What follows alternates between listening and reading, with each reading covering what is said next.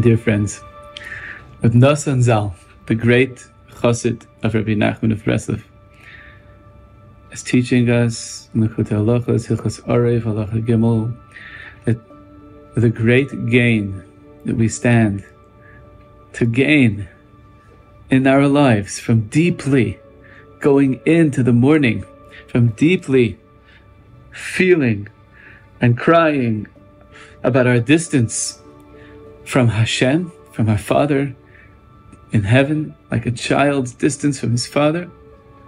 The great gain is that we can find our missing passion for life, our missing ability to say yes to life in the deepest way. We can find that if we mourn fully and for real. But what is the gateway to really be able to mourn? How can we go there?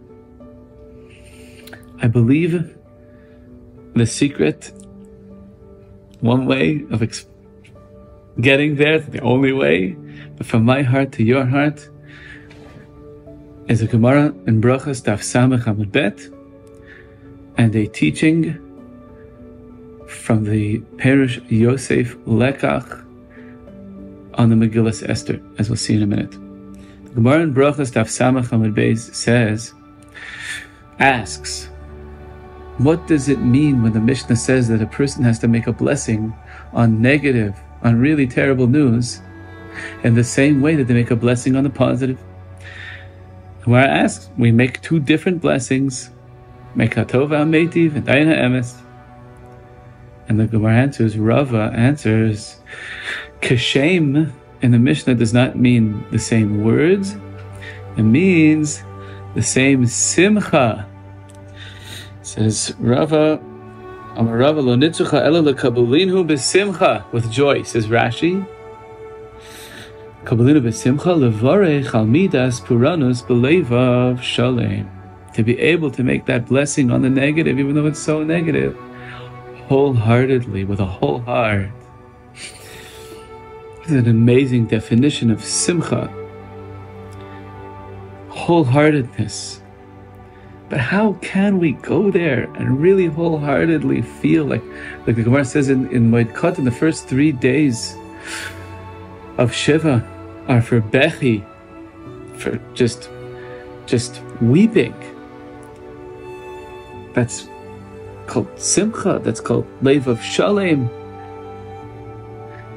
To my understanding, from my heart to your heart, the gateway is, as the Heilige Yosef Lekach was a contemporary of the Maharal of Prague, teaches on the Megillah, Perek Tet, Pasuk Chav Gimel. He's teaching there about the mitzvah of Ad de Lo Yada, that Chayav Inish Lebesume Bepuria, person has an obligation on Purim to become, and here there's different opinions. The word Besume means simple meaning is to drink. Ad de Lo Yada, to the point where he cannot distinguish between Baruch Mordechai and Or Haman, blessed is Mordechai and cursed is Haman. Says the Heilige Yosef Lekach that actually it doesn't really mean that. It's kind of a euphemism. It means something much stronger, something we never hear. It says it means that the Jews at that time were in such despair. The first Beis HaMikdash had been destroyed. They really weren't sure if there would be a second, certainly not a third. And when they saw how much Hashem was still with them in their exile, the joy was so great that Mordechai and his Beis Din understood that actually we need to get drunk to the point where we do forget Jerusalem. Incredible. Just we can't say such a thing. How could I ever forget Jerusalem? There's always something about Purim is the exception. Also, Rabbi Yaakov Emden in his Siddur quotes his father, the Morah Tzia, that even Shabbos and Yontif, one should have some little bit missing to remember Yerushalayim. But one day a year on Purim, not. We need for one day.